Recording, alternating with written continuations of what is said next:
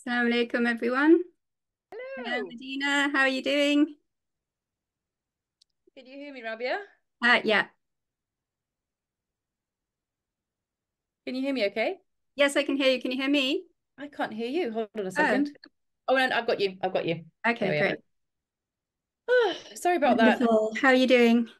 Alhamdulillah, I'm very tired. We just had to go to Granada for something and got back about half an hour ago. So I'm a little bit like, "Whoa." Oh dear. But actually fine. I'm just fine. I'm just moaning. Good. How about you? Yeah, good. Alhamdulillah. Everything's good. Welcome, everyone, to this event. I think it's going to be a lovely event. I'm going to start by reading the introduction that Abdul Moore gave, which I think is a very good introduction.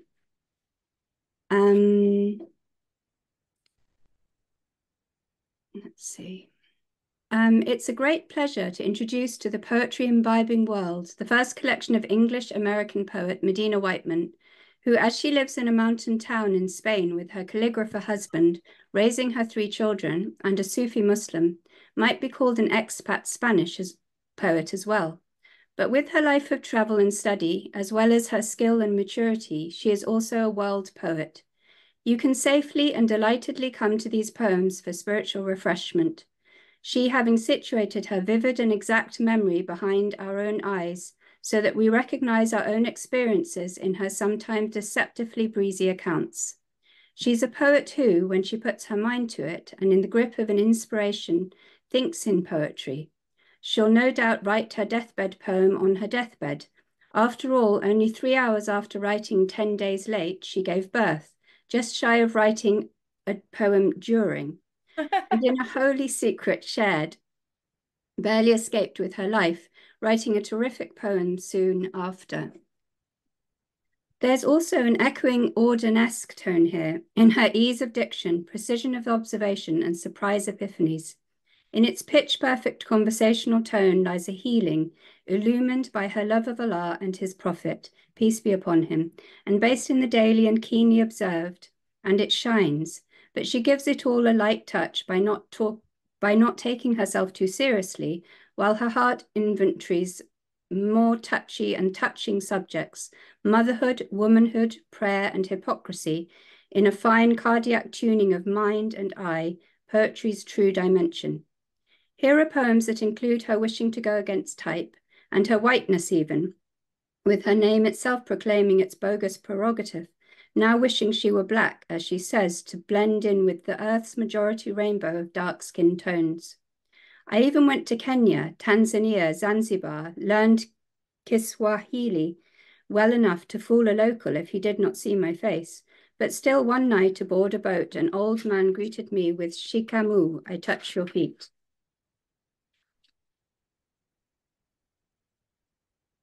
Or a visionary take on the soul's calligraphy. I've seen the script of an unseen soul, deciphered letters as they danced Quran through black ocean storms, pulled scything oars of Ras and Zars to veil the bone-white nakedness of paper and breathe its dead wood to life. Or an almost epic high-velocity spirit of enlightened near-mythic woman in the whirler. We sit on the hem of her skirt as it rises and falls and watch as the cycles of heartbreak and hope follow on while the whole crazy circus spins on these sure feet that never once lose their rhythm. Medina is also a remarkable prose writer, and it seems in her young life she's already been all over the world, and rarely the beaten path. So many of her poems have a short story-like feel, such as The Loneliest Tea Room in India, that inserts us into this experience as she does so well, and so often with her sharp photographic precision.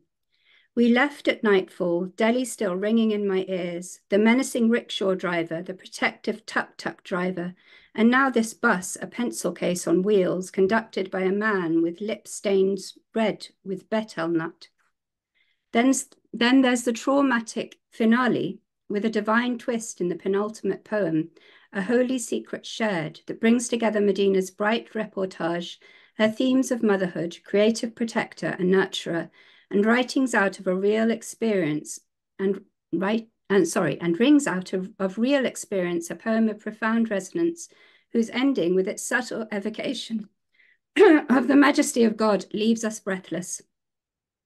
With Medina Whiteman's lively metamorphizing voice, we have here finely detailed poetic stances on whatever attracts her and her pen, and her heart is here, and its centripetal ripples edge out to our own world and wash over it, as if with our own sensibilities, and it is a welcoming thing, a sweet and healing thing, to know these enlightening trails. And that is by Daniel Abdul Moore,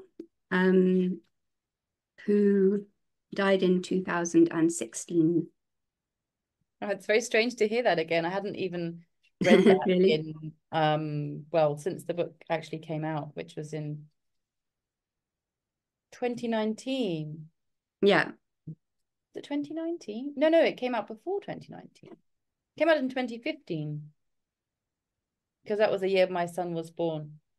Or maybe it was 26. I can't even remember now. It's all a blur. But anyway, it's really quite strange to hear that back again. Yeah. So, do you want to start by just reading, or should we Yeah, I talk can talk about a little what about sort of how you started writing poetry first? yeah, that would probably be a nice little preface. Yeah. So this book kind of came out of about probably 10 years of poems that I've been sort of slowly collecting and, putting them into a document, and then occasionally kind of going, I don't like those, chuck them out. Eventually sort of sitting with a number of them and thinking, well, nobody else is going to want these. This was before Lottery Press came along. So I thought, well, I'll self-publish it. And I approached Daniel Abdul Moore, who was my mentor for a period of time, specifically to do with poetry and writing. Also, he'd edited a short story and published a short story of mine with Islamica magazine. He was editing that as well. And he said, oh, I want to publish it because he mostly was self-publishing his own collections, but he also liked to sometimes publish other people's work. And this was just one of two books that he'd published by different poets other than himself. And actually, as it happened, he was very ill with cancer at the time, and a month later he passed away. Mashallah. It's really extraordinary. It's really moving to hear the words that he was writing about that time, himself being in that state of like approaching death, and still taking the time to do that for another person, which is a huge gift. Mm-hmm. And he'd sort of given me some feedback as well on some of those poems. I mean, often, for example, I was quite influenced, I think, particularly these poems were quite influenced by his style of writing, which is sort of almost like a bit breathless, like it's sort of like lots of enjambment, just like one long sentence that just runs on and on and on over many, many, many lines. And some of his poems are really epic, like he's written kind of book-length poems. But sometimes he would say, try just taking off the last two lines. Sometimes I would find myself overwriting a little bit. So Mm-hmm. and also just having that encouragement as well. Like he was a very encouraging writer. He really wanted Muslims to just be creative, like kind of step out of whatever box we sometimes put ourselves into, Yeah. for lots of different reasons. And so I always really appreciated that, and we kind of connected on this like quite zany level as well, because he was a very funny person. He was Yeah. quite hilarious, and had this very sort of oddball way of looking at the world, and he would just write about literally everything. And so I was very kind of encouraged to do the same thing, I suppose, and just be daring, just like write a poem about a beetle, write a poem about a beetle, like who cares, there's no limits actually to what you can write poems about. Yeah. So that was I think his influence really helped me to break out of, I think I wrote a lot as a kid. I absolutely loved writing stories. I really just thought I'm going to write novels, because I just fell in love with novels at a young age and thought, right, this is what I want to do for my life. I am actually writing a novel, which probably knows about, but it's playing about more than 20 years into writing it. So don't hold your breath. But I really loved writing stories when I was young. I loved fantasy, and I loved like anything that was just really exciting and just kind of swept you away. And then I think somewhere in high school, even though I went to a high school that was, it had comparatively, it had a lot of emphasis on the creative arts. There were pretty good art teachers and literature teachers, and theatre. We had a really good theatre department, and I did a lot of theatre. I did some Shakespeare. I was Mercutio in Romeo and Juliet. Yeah, I was actually at that play. You were? Were you in it? Were you acting in I it? watched you. I You came. watched me. Yeah, Medina and I have known each other since we were little. So our parents became Muslim in the 70s. Yeah. Um, so yeah, I was actually there. That's so funny, yeah, because you were living in the same town for a few years. Yeah. So, oh yeah, the video of that is long gone. So I'm not worried about that ending up on YouTube.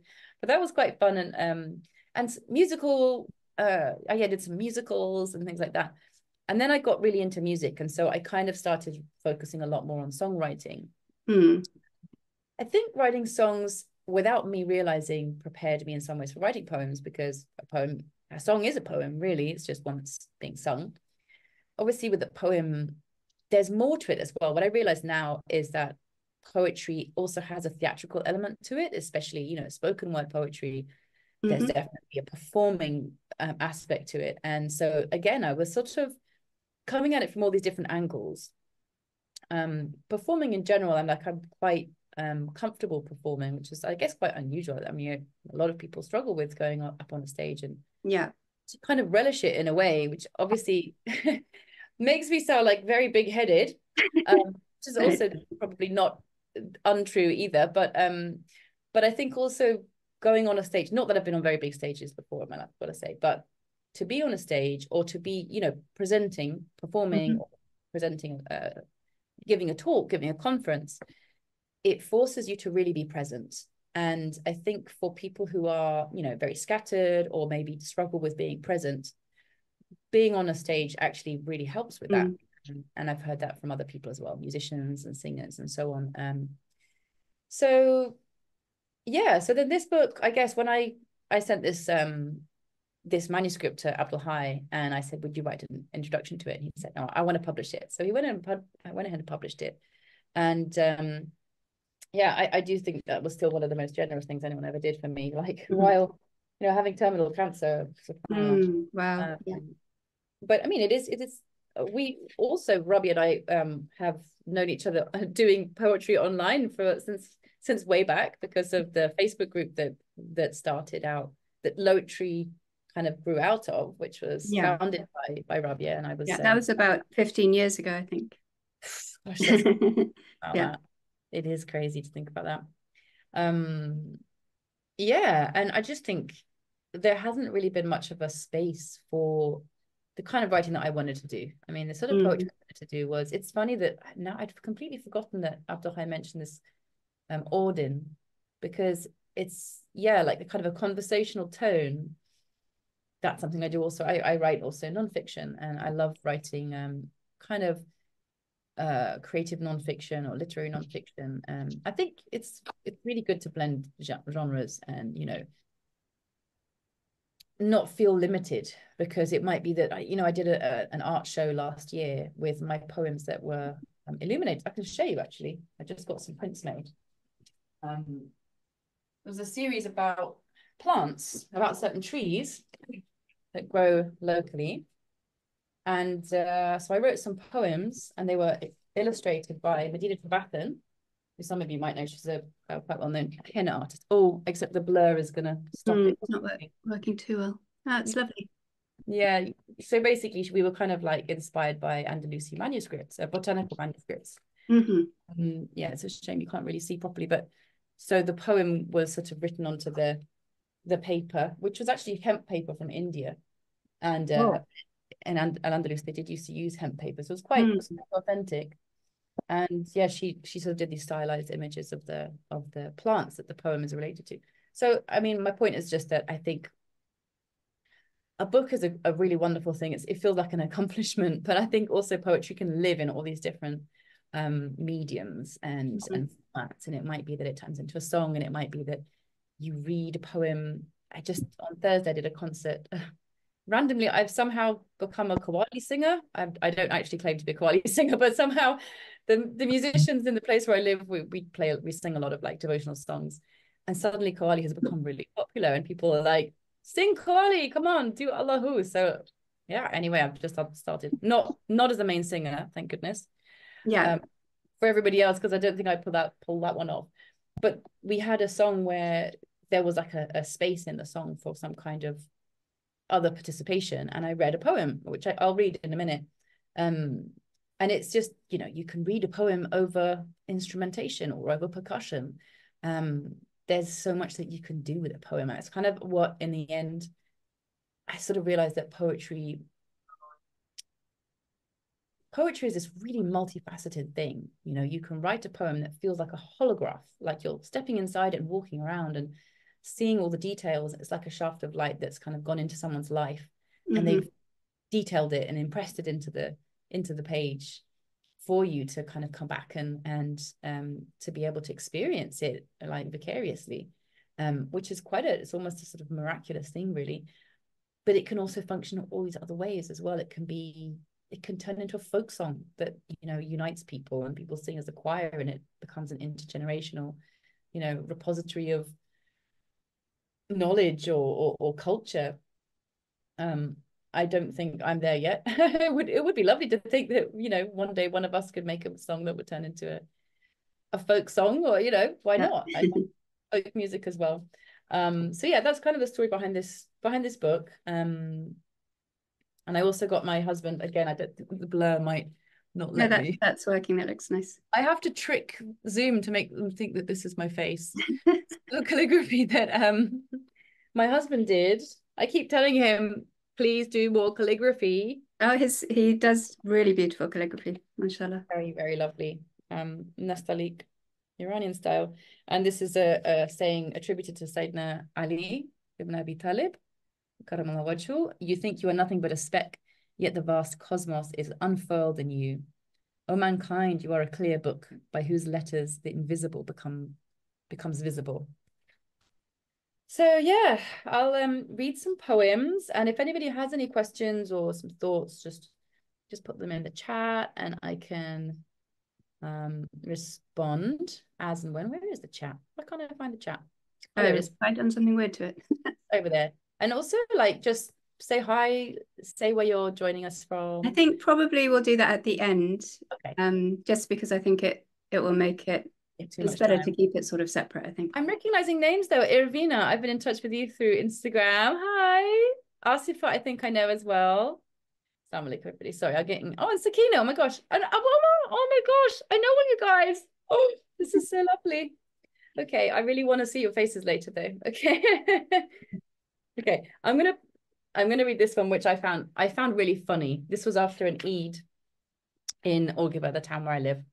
And it's kind of a hippie town. There's quite a big Sufi community here, various different tariqas. And it's countryside. So the kids get muddy, and it's fun. So this one is called Firstborn. This was one of the first ones, the earlier poems that I wrote that went into this book. So Firstborn. Inched off the mud-soaked cords you fell asleep in hours ago, food drunk at the end of the Eid party, face crusted with lamb biryani and illicit jammy cakes, alien earth now smudging my pink striped sheets. More washing! You stir and whimper, clutch my face to your sticky 1-year-old cheek, willing my weight to drag you under again. But sleep is reluctant. A closed-eyed smile contorts the fat cheek, squashed by my encroaching kiss. You laugh in an ecstasy of touch. My every atom laughs in synchrony. A joy that would keep millions of crackheads high for over a year, if only they could damn well synthesize it. Ha! It's all for me and the jam on the pillowcase. That's lovely. I sometimes find, I think I must look really mad when I'm writing, because I do sometimes just crack up as I'm writing. That is a really lovely one. I have to say, some of my favorite poems of yours are the ones about motherhood. Mm. Well, while I was also writing these poems, I was writing a blog called Cave Mom, which I've since kind of archived because I guess I started a new blog on Substack and Have yeah, you still got those posts though? Because some of them are really, really still have good. them. One of them I actually kind of worked on, and I did a few different edition like versions of it, and it's just been anthologized. It's just come out in a book Okay. called, I don't have it to hand, but I can bring it out in a second or a little bit later. It's called The Ordinary Chaos of Being Human, and that essay went onto my blog as, is she dreaming or is she dying? And then in the final version of it in the book, it's called Doing the Wool, because it's about an episode where I was looking after some sheep. I Oh, looking back yeah, on I did remember that actually. I did read. strange episodes. I was looking after some sheep, and it was sadly they hadn't been sheared for several years, and we just kind of been lumbered with this flock of sheep to look after, and we didn't really know what we were doing. And it got really, really, really hot, and they started dying of heat stroke. So, Mm, um, but it's also meditation on wool, because like wool, sulf, tasal wolf, like what's the connection there? Is there a connection? mm, Anyway, but so yeah, the blog, I think the blog and the poems I was kind of writing a lot sort of contemporaneously. And at the time, this was really before my third kid came along. And so the very first blog post I wrote was dinner at the cave, a recipe for disaster. And it was when I was pregnant with my second child. So that was like from 2009 through to about, I don't know when I stopped writing it, probably like 2020 or something like that. So mm, it was definitely about 10 years. mm. And that was really when like motherhood was just like the main thing that was happening in my life. It was 24/7. It was absolutely relentless and nonstop.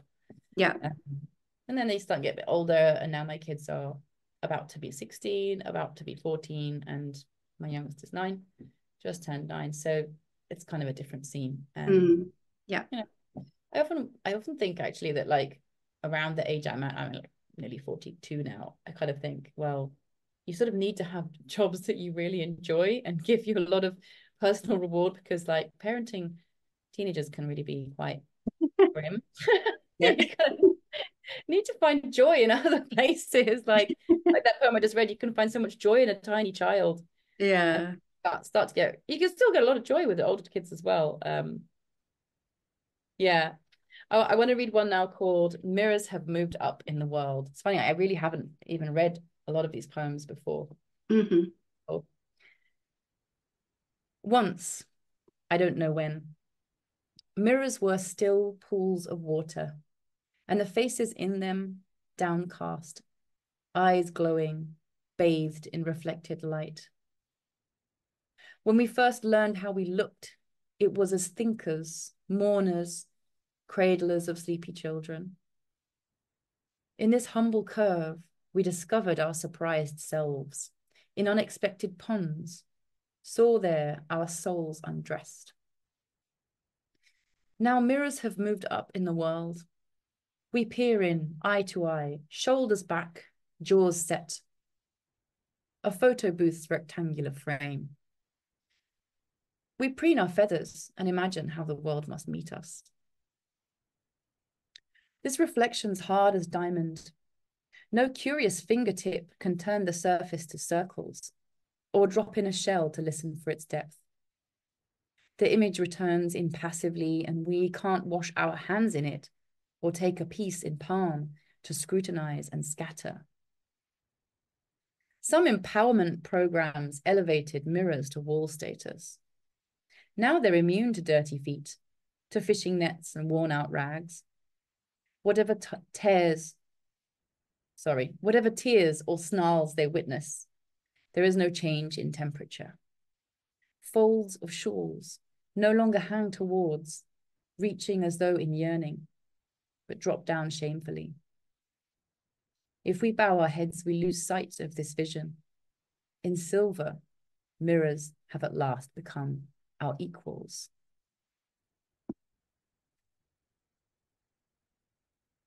Honestly, I can't remember where that one came from. It just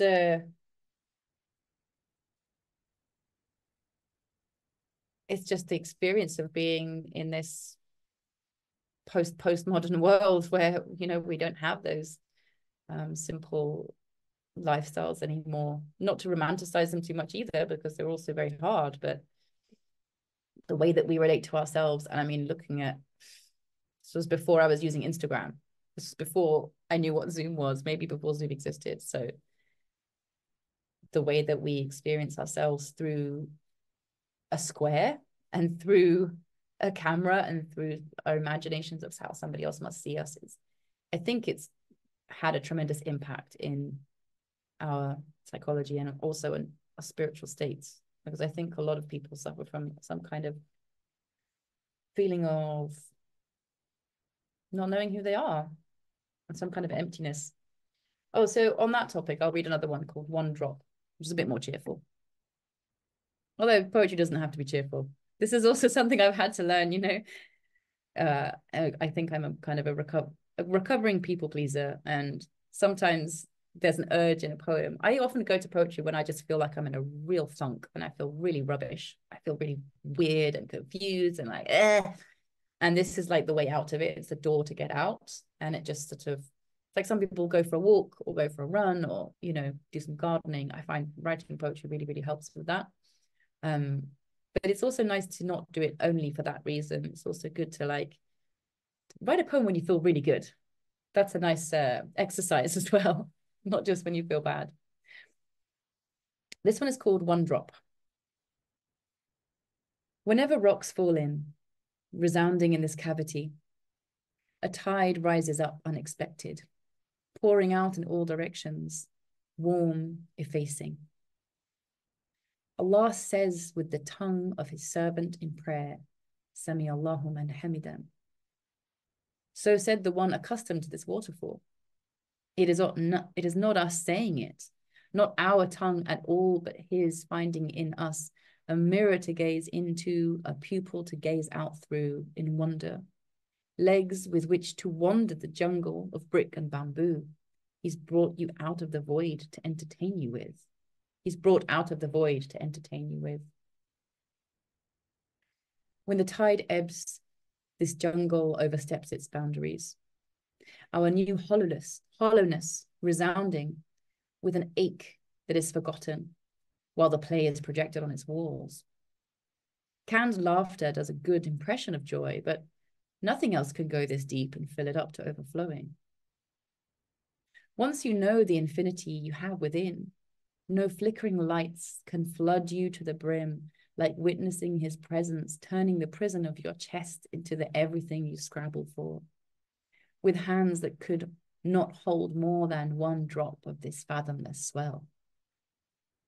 Go that deep, stand the damp and cold, and see how empty all those entertainments left you. And one sob, one drop that falls into this void, calls up the breakers, and you'll weep for all the vacuums you have ever been, and for how quickly he rushes in to fill them.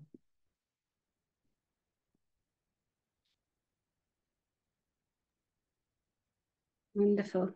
Mashallah. Thank you. One that I really like, I don't know if you've got other ones that you wanted to Oh, I read. can just keep going, you know, ad hoc. Okay. Yeah. I really like the one called Two States, Oh, yeah. because it just, for me, it really reflects what motherhood is like, you know, and the sort of paradoxical fact that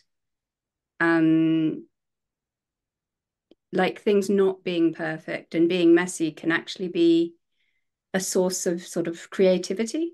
So I really did like that one in Yeah, well, particular. we've been in the trenches together, Rabia, and I also know we have. our kids are similar Just ages. And emerging. so many times we'd go down to the river or just go for a walk somewhere. It'd be like, just take them off the leash and let them run. Let them like Yeah. burn off some energy. Alhamdulillah, it's been an absolute honor, and it's an incredible thing to No, it is. have Alhamdulillah. children. It would of course be so much better if mothers were supported more. Yeah. Okay, this one is called Two States. Thank you, Irvina. I've been learning some Albanian actually, but I'll tell you later. Okay. Two states compete for my longing. One, a room for living in with wood fire, burning behind smudged glass, a heap of books, some open, wet socks hung on the back of a chair, a bowl of fruit, some cut and not yet brown. Shoes towed off and left at irreverent angles. Something humming in a corner, processing dried fruit or data. And even when the room is empty of people, it is thrumming with the echo of them. The other is wall-to-wall cabinets, neatly closed, dust-free, windows freshly Windexed, a bank of new steel iMacs working glitchlessly. Leather seats arranged to look casual. But there were no crescents of coffee on the coffee table or crumbs on the geometric rug. No piles of dry clothes to fold or smeary glasses waiting to be washed. A fug of central heating closes throats to a polite silence. No ash. Double glazing drowns out the noise of the neighbor's dog. Here one can concentrate. There are no cobwebs to sigh over or interruptions by small children thumping each other over felt-tip pens. Behind the cabinet doors are stationary supplies to last till kingdom come. Fresh orders of necessities have been made weeks in advance, for there is no chaos here to hinder business.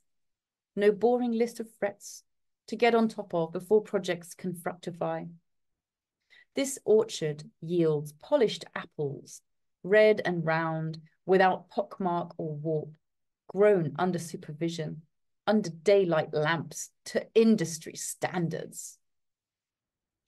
The latter is where 500,000 is small change, where minds boil and brew great schemes, reach nebula heights.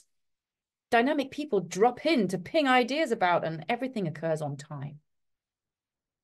The former, though, is the only place my mind will sink its toes into soft soil, send down tap roots that drink from hidden aquifers, and while my hands are paring socks, cutting paper snowflakes, making tea stains on the table, the real business is happening on another schedule, one that sees a calendar like any other piece of earth to be, and makes misshapen fruits that fall and lie embedded in nettles as edible ore in the ground of home. The only guarantee this place gives me is that nothing will be perfect. At least I can't be disappointed. Here the products hug me back, leave me love notes in scrambled English. And the day they leave and my rug goes for weeks without a hint of a crumb, I might finally get something done if I can only stop myself from spending all day blinking in surprise at the quiet and missing the mess. Yeah, that's definitely the the mother writer poem. That's one Yeah, it about really captures it for me. wanting so much to just be in the thick of it and just be blown away, you know, in the flow. Whatever's going on, let's just get all the paints out and let's just go crazy and make a theater. Yeah. And you know, you have the adulting that also has to happen.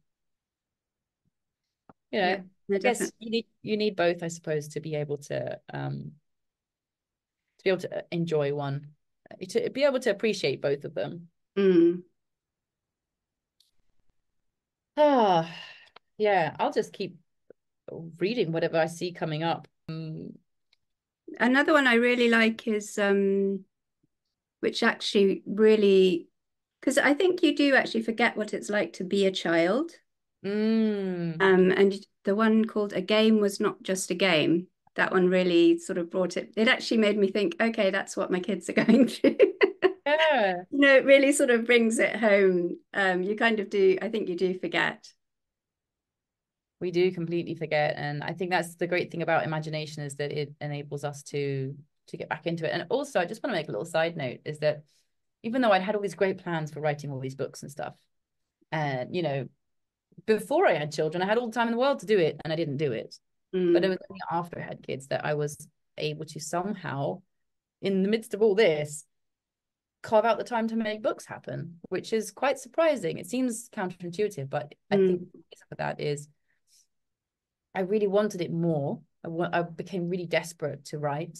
And so I kind of forced myself. I made the time and I would stay up late. Maybe you become more focused in the time you have, probably. Exactly. But I think also it was the support that I had. I had Abdul Hai. I come from a very creative family as well. And so like my mum has always been, she's been a great inspiration for me with books. She's always sort of passed really good books to me. So she kept me reading. Yeah. Again, motherhood, kids are small. My reading just completely dropped off. I just stopped reading almost entirely unless I was ill. And then it was like a healing because I would just be sitting down Mm, with a hot water bottle and a cup of tea, and I'd read an entire book in one sitting and get up feeling yeah. better. Yeah, I do think writing, whether it's stories or poems, can definitely be healing. To do the writing itself, it can be a great healing. And also Hmm. when it's done with that attitude to read it, I think can be very healing as well.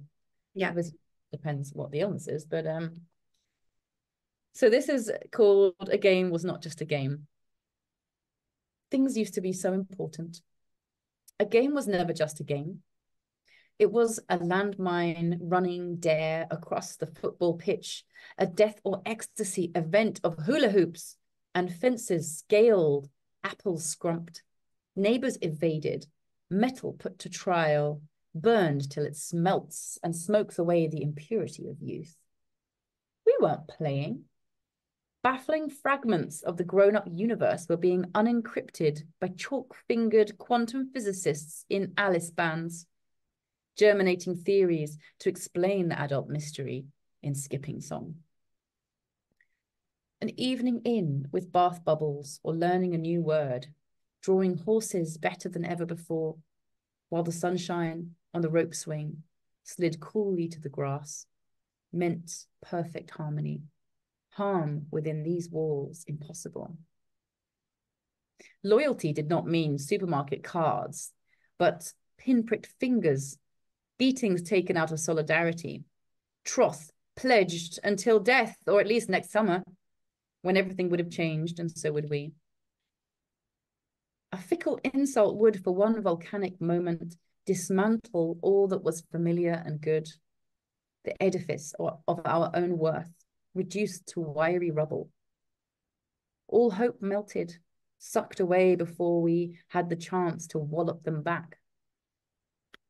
Every birthday scratched a tally mark, a tattoo of distinction from the embarrassment of being small, on pinch-rouged faces, one milestone closer to the distant golden land of the incomprehensibly big, not knowing when we emerged there just how dusty and distracted we would be, and longing for another go on the rope swing. Wonderful. I love that one. Thank you. I would just love to read. This is a short one. It's actually the oldest one in the whole book. And I wrote this just after having my first child as well. I know this is a little bit, I'm going on and on about motherhood here. I'll read some others that are not so related to it, but this is the oldest one that went in. It's called The Vacuum.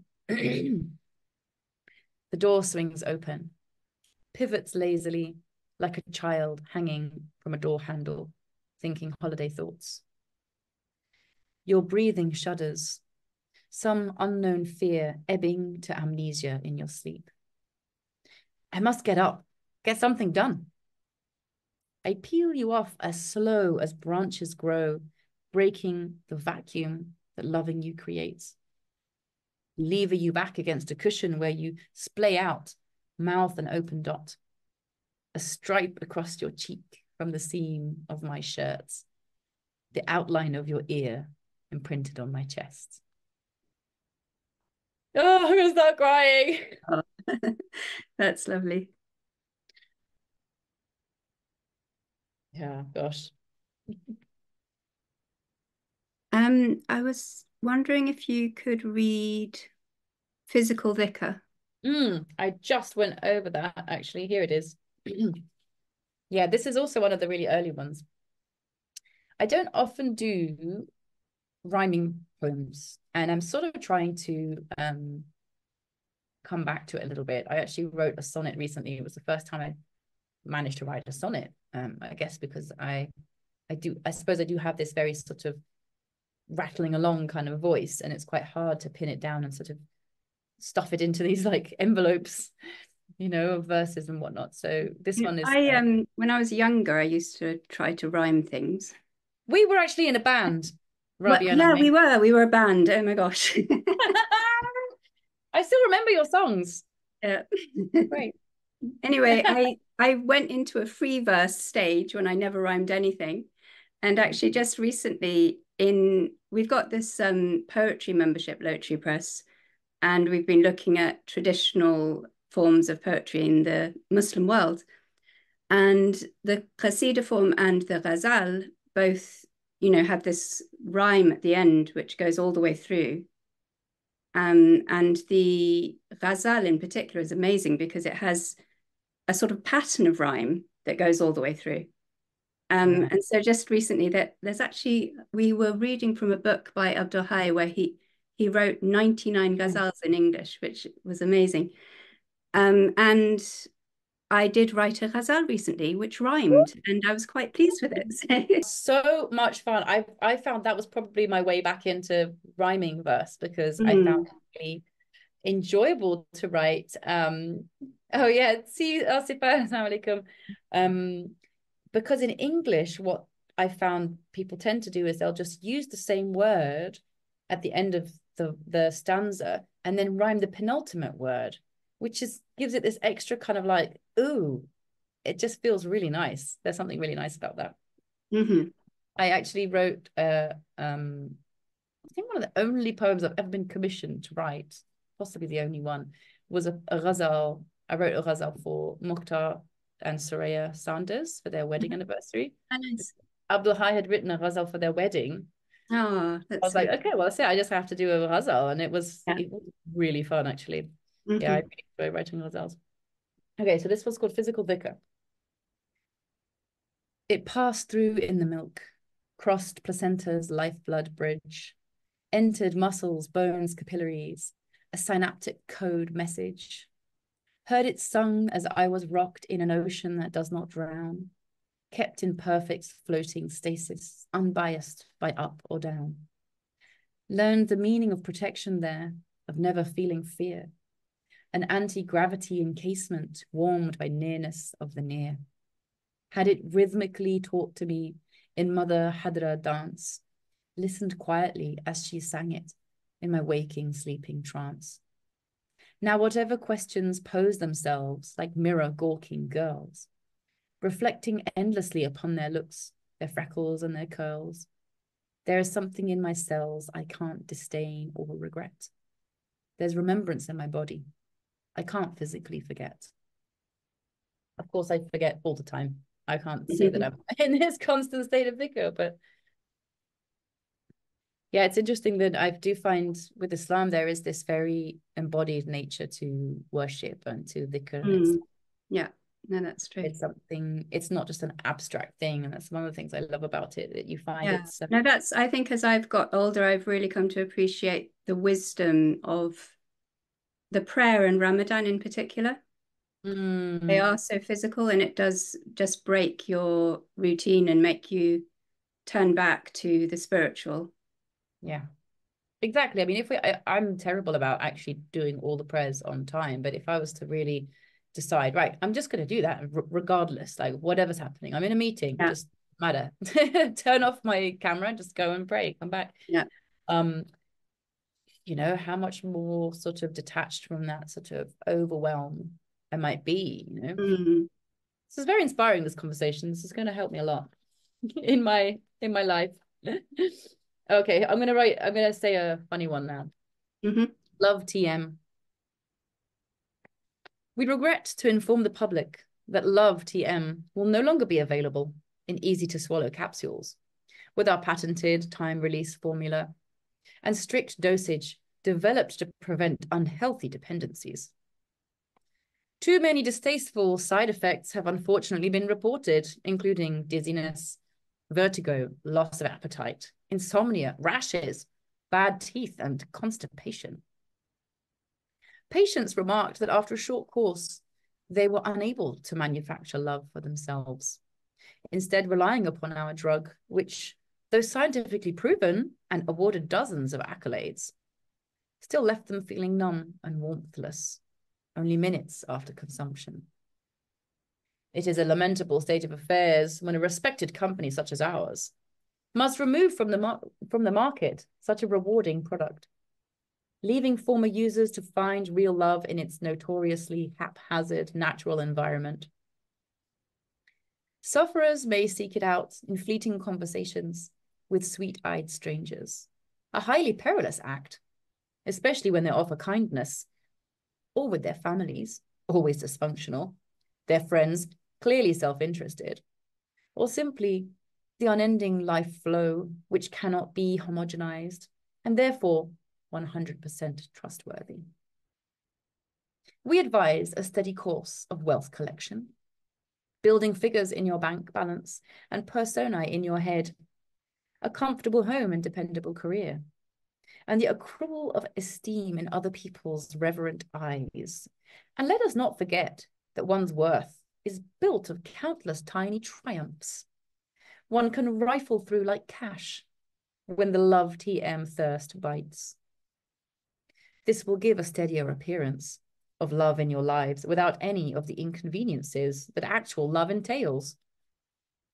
It is not, under any circumstances, advisable to try giving your love away, especially to people who won't give any back.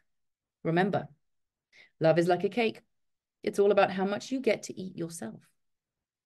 The one who baked it for you, kind as they might be, is nonetheless irrelevant.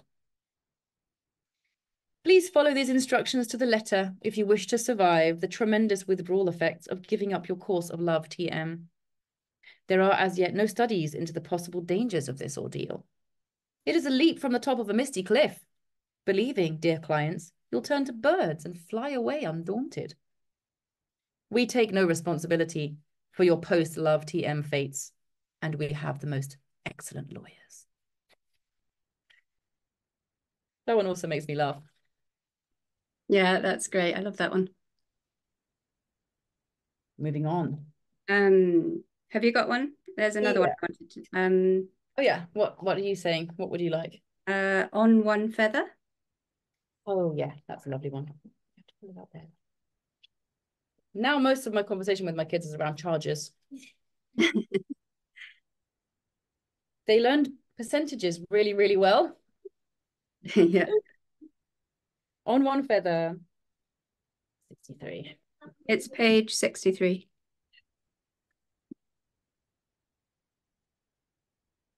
Books have become my butterflies, alive for just one day or less, before the surf of routine comes crashing down overhead. Raising my feet from ocean bed, helter-skeltering me along the pages, soaked and distant. Books have become a bus stop, scratched with teenage loves, willing the passers-by to want to flee their own lives for an hour, a day, a night journey to foreign towns, a round trip when the back page flips shut. Books have become my hoopos, hooting some way off, a flash of black and white, too fluttersome to stay when I approach. Gone. Perhaps I'll catch a feather. And on one feather I can fly, hit thermals so high just one line could make me a kite, and glide over terrains no one will ever see but I. On just one letter I could ride to caverns, canyons, cascades, altitude lakes blue as eyes, dry red streaked rocks, corporeal dunes, spruce forests so dense, sounds fight to reach our ears.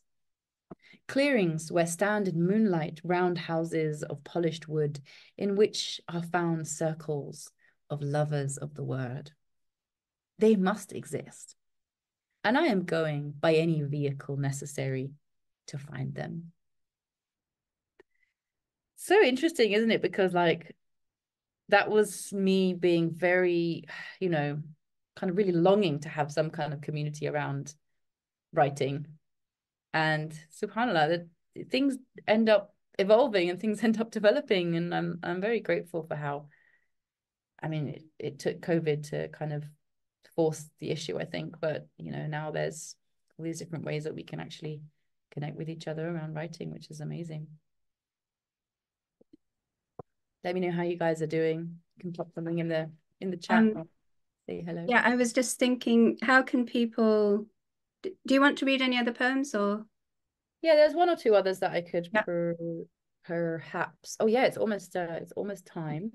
I have got a couple of copies of this book at the moment, but I probably will need them for this weekend because I'm part of a retreat and I think I'm going to have to earmark them for that retreat. But I have got a new order in. So if anybody wants one, then let me know and you can have a nice little discount. So how should people, if people want to connect with you, what would be the best way for that? You can I can either send a link in an email or something if that's easier. yeah, there's basically I kind of just dump everything on my Instagram. I know it's horrible. I hate Meta, but I have a lot of links in my link in bio. So I've got a Gumroad, which is where it's how I kind of process payments for my book. But I actually have them printed in the UK and they're print on demand. So I can, if someone is in the UK and they want a copy, I can order one and just have it sent straight to them.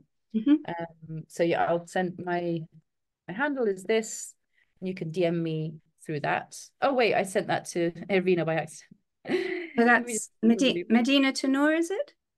let me just it's at Medina Tenour. Yeah. And my email is the same, Medina Tenour at gmail.com if anybody Yeah. wants to reach out Okay, through that. great. Um So shall we just bring everyone in? Oh no, you wanted to read another poem, did you? there's a couple of yeah, well there was one or two that I could do. Oh yeah, I could just do one more, the piece it pivots on. Hmm. Um Yeah. I read this as part of this Qawwali song called Tujum, which is just this absolutely stunning song by Abida Parveen.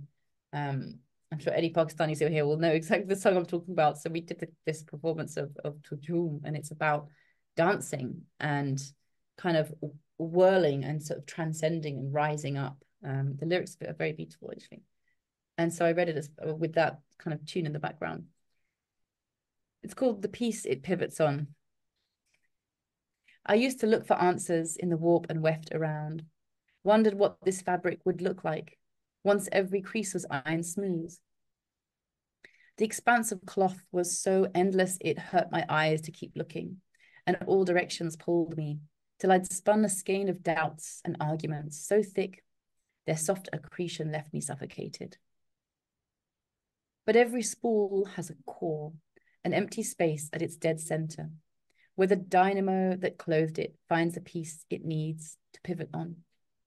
The point of light in this vast swathe that veils like night, and where the pinpricks in it where the infinite broke through the cloth so we could see.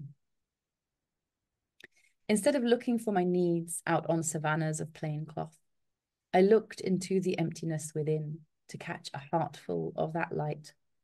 And then the landscape fell quite smooth, caught diamonds as they thundered from the sky. Those are the grains that form as light contracts upon our atmosphere. The mirrored discs we sew upon our dress to make like we're that night. Here are our stars. To spin our skirts and get tangled again, instead of staying still and owning nothing. This is the night.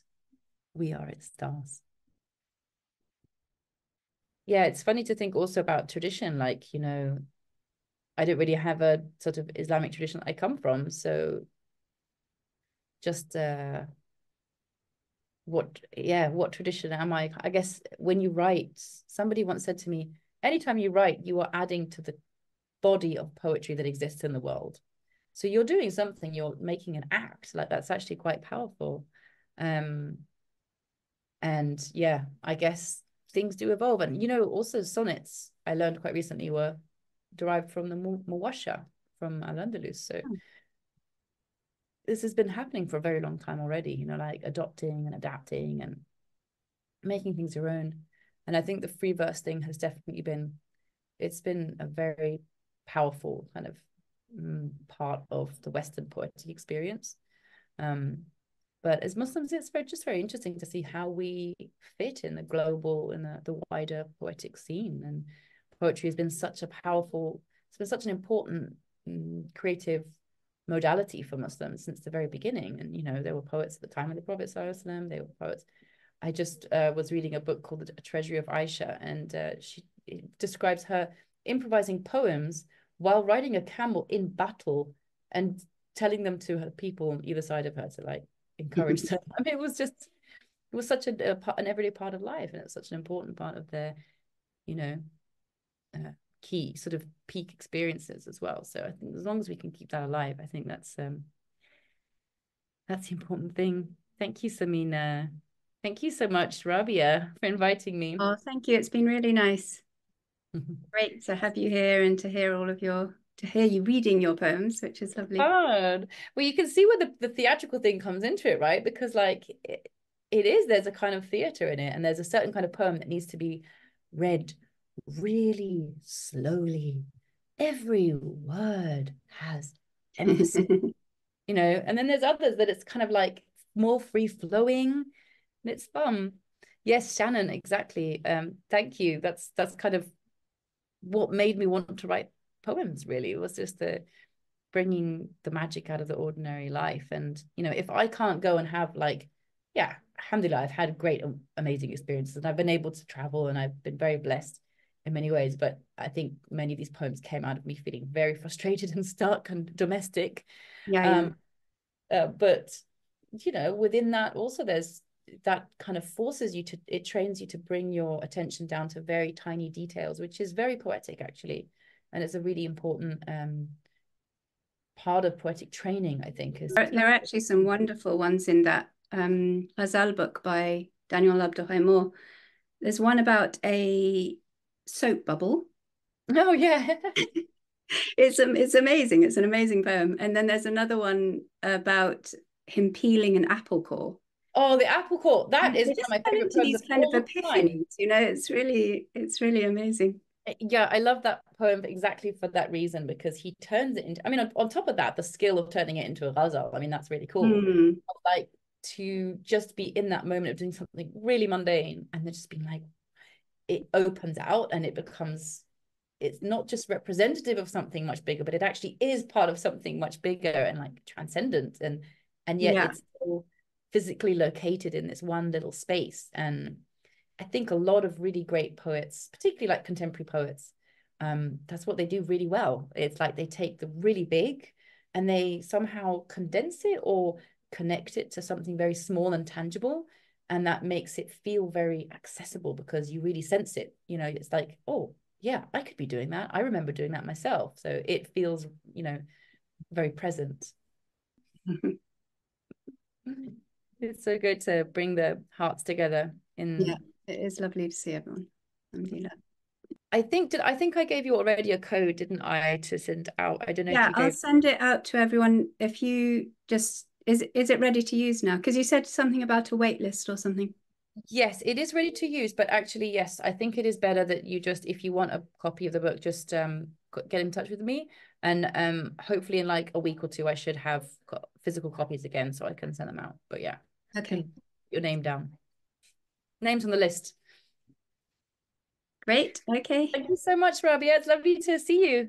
Yeah, you too. And thank you everyone for coming. It's been really, really lovely to Lovely turnout. together. Also, Yeah, if anyone is interested, we do have this poetry membership, which is it's $5.99 a month, and we have like a monthly open mic, which we actually have this Saturday. lovely. And so if anyone wants to connect a bit more, then you can sign up for that as well. Awesome. It's so brilliant what you're doing, mashallah, Rabia. Rabia, I have to say, guys, Rabia is the OG, right? There's nobody else that's been like organizing around Muslim poets as long as Rabia has been doing. So this is the community to join. Well, it's fun. It's what I'm interested in, I guess. I think you're just drawn to particular things, you know? Yeah. And it feels rewarding to do it. So you just end up doing it one way or another. Take care, everybody. It's so lovely Okay. to Assalamualaikum. connect. Bye. Assalamualaikum, Nora.